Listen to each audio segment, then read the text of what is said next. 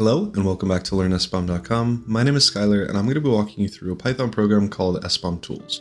SBOMTools is kind of like a combination of a bunch of different functions. It can list components, search an SBOM, and add and remove a component. These tools work with JSON SBOMs only, and currently SPDX is not working, but I think that's a bug. It also doesn't support earlier versions of CycloneDX, and I would assume earlier versions of SPDX as well. Getting started with installation, it is pretty simple. You're just going to need to clone their GitHub, which will be linked in the description down below, cd into it, and then you're going to install build with pip. Once that is done, we can install the Python 3 virtual environment.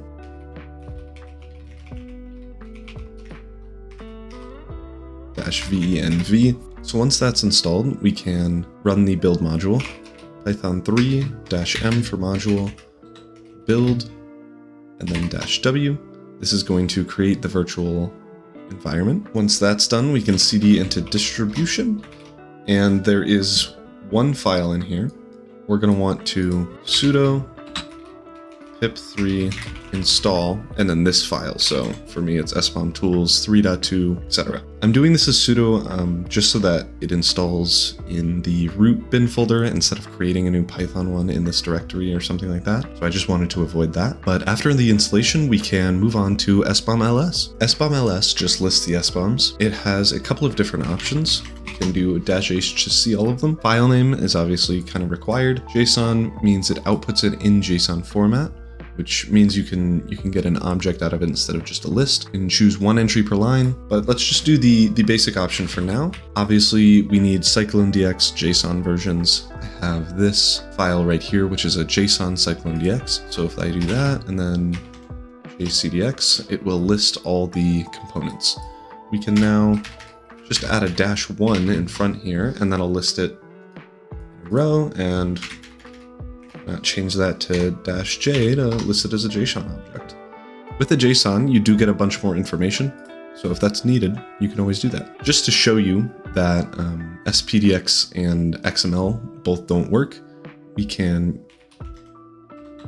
SBOMLS, we can do the same thing with XPDX, and gets an error here. Key error is a dictionary-based error, and that is the case for every tool that I've tried this on in SBOMTools. So I think it's just a bug with maybe a new SPDX version or something like that. And then just to further drive home that XML doesn't work, oh, there we go. We can see JSON error, expecting value. It's an XML file. It won't be able to be parsed by JSON. So with that in mind, that is listing the SBOMs. It's a pretty simple tool, and for kind of specific use cases, it could be quite helpful. Moving on to SBOM grep, this is searching for a string in a file. This will, however, only list components with this string enabled, which is a little bit annoying, but I think it's probably the biggest use case you're going to have for grepping for something, because otherwise you can just use the actual grep command. Let's do -h first. We do SBOM grep, we could do -h or j for help or JSON, and then the search string can be a regex string or just a string itself of a component, and then the files that we want to scan. So SBOM grep, I'm going to just do \w for word. That's a regex keyword. It'll just get every component that is just words, which is probably all of them. And then JSON CDX, and as you can see, we get Markdown and PyDown extensions. If we change this to py, we can see we just get pym_down, and if we change this to a capital P, we get a different one, pygments. So it is capital specific, and from what it looks like, there isn't a way to change that, which is a little bit unfortunate. I assume you could do some fun stuff with regex to get around that. We can actually try that right now. Here. This could be fun. Little regex thing. There we go. So it gets the capital and lowercase version of P. So you could always do that. There's probably some better ways to do it, but there's always a workaround. So moving on now to SBOM update. This is where we can add a component to an already existing SBOM. So if we do SBOM update -h, this one has a bunch of different options. I'm just going to be doing the bare minimum. So we need a file name, so the SBOM that we're writing to, the name of the new component, the version of the new component, and then all of these are optional. So obviously if you're adding an actual component, you'd want to put in as much information as you can, because that's the whole point of an SBOM. But since this is just a demo, we can just do the name and version.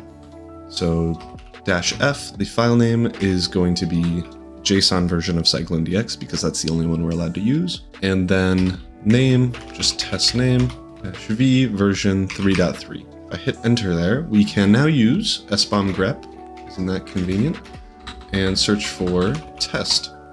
And we could see it found a component test name version 3.3. We can even cat it, and maybe we can find it. Here we go. So at the bottom here, type application name test name version 3.3. So that confirms that it is actually added. For the final command, we have SBOM This is the opposite of update. It removes a component from an SBOM. You just need to pass the file name and the name of the component you want to get rid of. So if we do SBOM-f, the same file that we've been working with, and then the name test name, that's the one I added in the update, do that, and then we can SBOM grep again, and it's gone, which means that it has successfully removed it. We can actually just cat it as well to see if it's fully gone. It was at the bottom last time, and now it is not there, which means it has successfully removed the component. With SBOM-RM, it also has a recursive function, so if anything depends on the file or component that you want to remove, it will do its best to remove it. Well, that is it for this tool. I think overall, it's a pretty good utility tool. It lets you remove and add components pretty easily. You can search for them and list them. Those are all really helpful in specific use cases instead of either having to write your own program or just grepping normally, something like that. Hopefully they fixed the currently broken SPDX issue. If that's fixed, I would absolutely recommend this tool for both CycloneDX and SPDX work. It is pretty good and, at least from what I've seen, works as intended fully. So that is it for me today. Thank you all so much for watching. If you're interested in more demos, you can check out our YouTube channel, LearnSBOM.com, or we have a website, LearnSBOM.com. Again, thank you all so much for watching. Bye-bye. Thank you for checking out this video. If you really liked it, be sure to check out our other videos right here, and then you can also subscribe right up top here. And again, thank you. Bye-bye.